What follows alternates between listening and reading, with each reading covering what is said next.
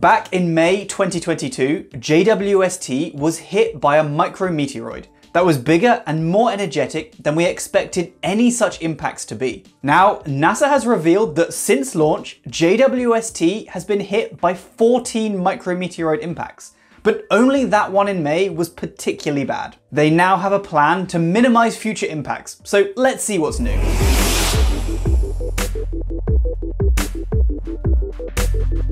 These micrometeoroid strikes are expected and unavoidable for space telescopes like JWST, especially since this telescope has such a large and exposed mirror. The telescope was designed to deal with them, despite the fact that, inevitably, repeated strikes will very slowly degrade the quality of images over the next couple of decades. Micrometeoroids are just dust-sized particles in space, but since there's no air resistance in the vacuum of space, they're almost always moving incredibly fast, with nothing to slow them down except big old telescopes. This means that when they hit the mirror, they impart a lot of energy onto it, and they can do real damage.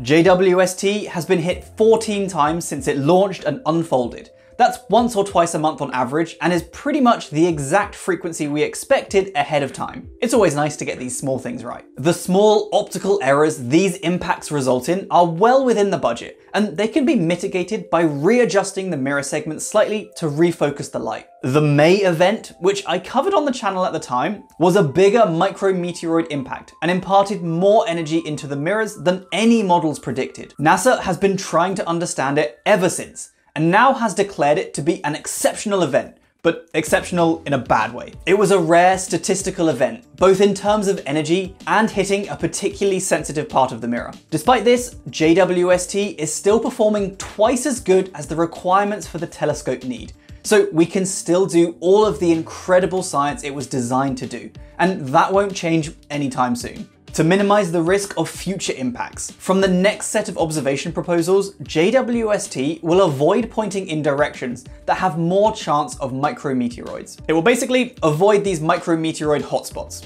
These so-called micrometeoroid avoidance zones will hopefully protect the mirror from the most damaging head-on impacts, but actually won't stop it observing any objects on the sky. It might just have to reschedule some of them so that it can observe them without pointing in those certain directions. Wait for the telescope to orbit the sun a little bit more though, and those same objects can be safely observed from a different angle without looking through those risky areas. Also, if there are time-critical objects that need to be observed quickly, such as certain solar system targets, these will still be done, even if it means looking in one of those avoidance zones. NASA says this change will have a long-term statistical benefit. So all in all, this sounds like good news to me. Let me know what you think of all of this in the comments below. Try and avoid micrometeoroids in your own lives, and subscribe if you're new for all the latest JWST news and images, plus videos about loads more space topics. Until next time, stay safe team. I'll see you soon. Bye!